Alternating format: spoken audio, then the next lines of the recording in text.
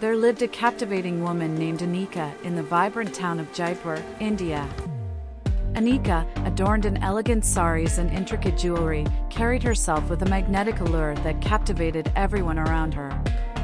Her dark, cascading hair framed a face adorned with kohl-lined eyes that spoke of mystery and wisdom.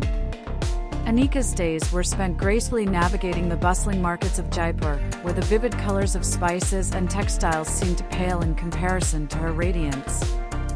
Her presence was a symphony of traditional grace and modern confidence, a fusion that made her stand out in the crowd. The rhythmic jingles of her anklets echoed through the narrow lanes, leaving a trail of intrigue in her wake. Despite her captivating exterior, Anika possessed a sharp mind and a kind heart.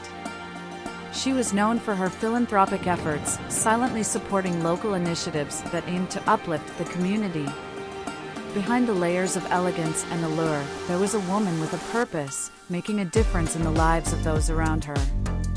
Evenings in Jaipur saw Anika attending cultural events and gatherings, where her dance moves mirrored the fluidity of her personality.